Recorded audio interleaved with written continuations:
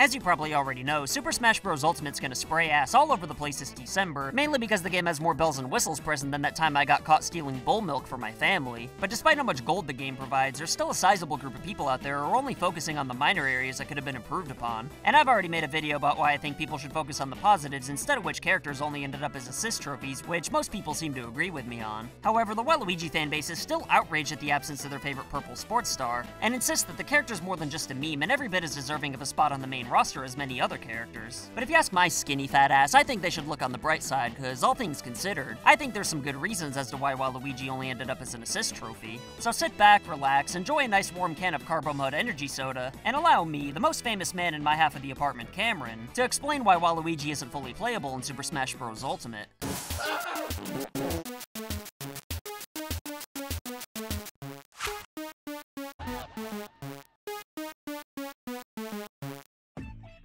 Before I begin, let me clarify that the purpose of this video isn't why I think Waluigi shouldn't be in Smash Ultimate, because I'm all for him and pretty much any other notable video game character being fully playable. It's just that, all things considered, I think being an assist trophy makes the most sense. So based on my encounter with an anonymous source at Nintendo who only wished to be identified as M. Sakurai, I'm gonna talk about the reasons why I don't think Waluigi made the cut, with the first being that given the game's development time, it just made more sense to direct the focus into the gameplay rather than giving us more of what we already had plenty of to begin with. I mean, focusing on adding more characters to Smash above everything else would be like giving Jeff Bezos more money in Bezos, instead of giving him a nice warm glass of Carbo Mud energy soda, now with 12% more bull milk. And most of the complaints for Smash 4 had nothing to do with the lack of characters, because there was an assload of them. So for Ultimate, why not improve the weaknesses of the gameplay instead of strengthening the strengths by adding way more fighters? Especially when there's not much time to develop the damn thing. And since the game doesn't really need more fighters, and that Sakurai straight up told us there wouldn't be many newcomers, it stands to reason that any new fighters we do end up getting have to be a big deal. So with that in mind, I'm sorry, but Waluigi just isn't as impactful or deserving as Inklings, Ridley, Simon Belmont, or King K. Rool. Nor should he replace any of the characters that are being brought back from the past, seeing as how they defeat the entire purpose of,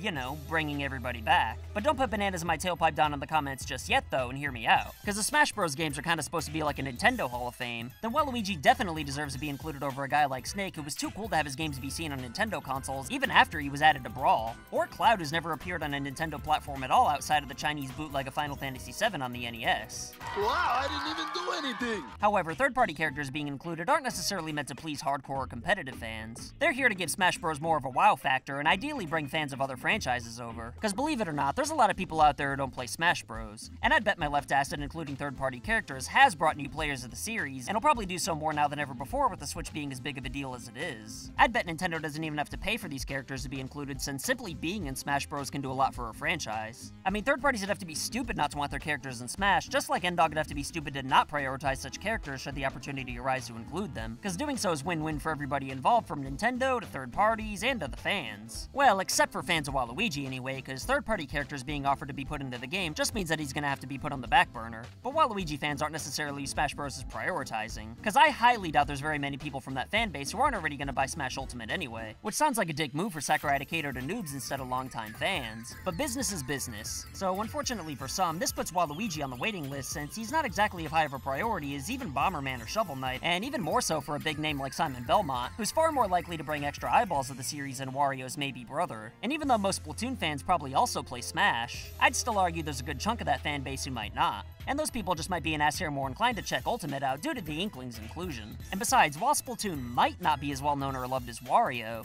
it's still more than big enough to the point where it'd just be weird for Ultimate to snub in favor of Waluigi. And sure, King K. Rool might not bring new fans to the series either, and he isn't as well known now as he once was, seeing as how he hasn't appeared in a game in over 73 years. But absence makes the heart grow fonder, and King K. Rool's been the main villain to literally some of the greatest games of all time. So for those two reasons, he's just more impactful than Waluigi. But for the hardcore fans who feel like Sakurai isn't listening to his fan base, then just remember we are getting Ridley, and seeing as how he's a popular villain from a franchise that's underrepresented in Smash, he really does have to get the nod over the buddy of a secondary character from a spin-off franchise.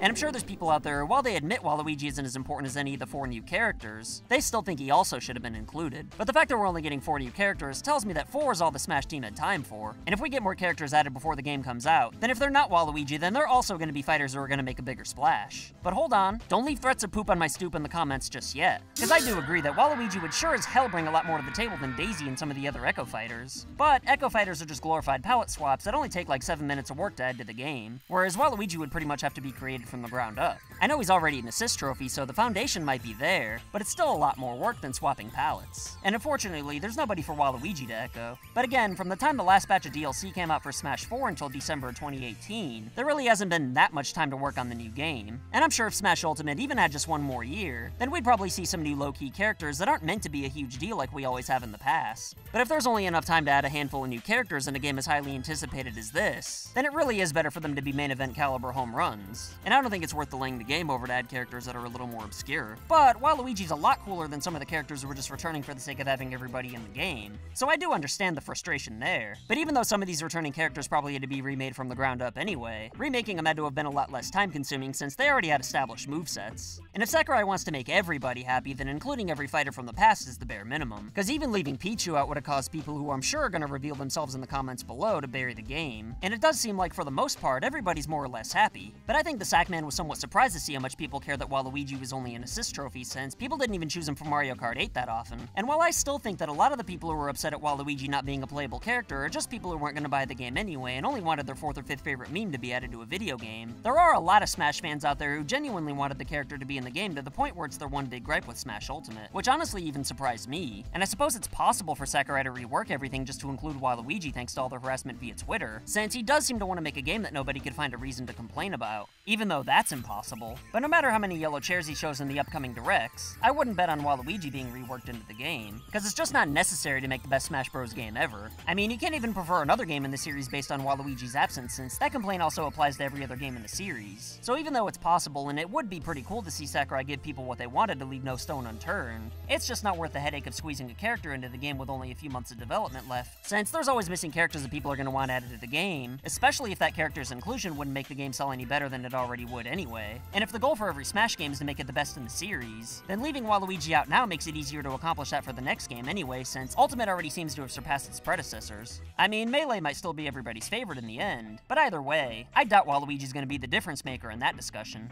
Waluigi's best shot at getting into Smash Ultimate would probably be via DLC down the line, but even then, it'd just be weird to have an assist trophy who's also a fully playable character at the same time. So anyway I look at it, I really don't see Wario's Bud making it into the game. And given the reasons mentioned, I don't think he should have been either, since he's not a bigger deal than any of the 4 characters we are getting, and probably won't be a bigger deal than any of the new characters we might get before December. And I think we should just be happy that he's an assist trophy, because that's really not a bad thing at all given how popular the other assists are. And I'm sure Sakurai's gonna make sure Waluigi's fully playable in the next game, now that fans had just assumed he'd be in the game came out of the woodwork after his exclusion, just to show Saki how big the Waluigi fanbase really is. Why didn't you tell me?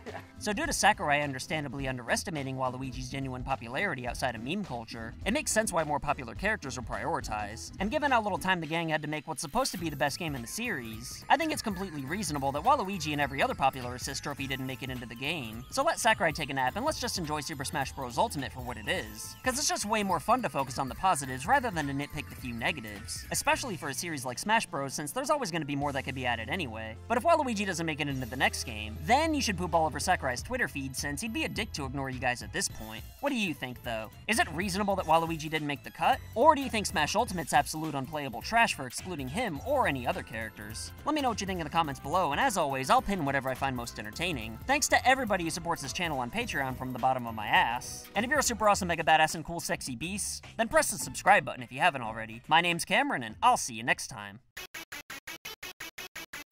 So I want to say thank you to your loyalty. Thank you for your support.